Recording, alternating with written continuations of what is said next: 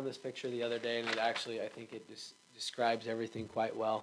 This gentleman who is juggling plates.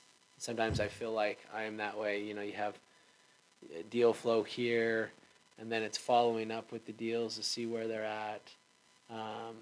It's keeping the relationships with the individual lenders or the individuals, investors that I'm speaking with.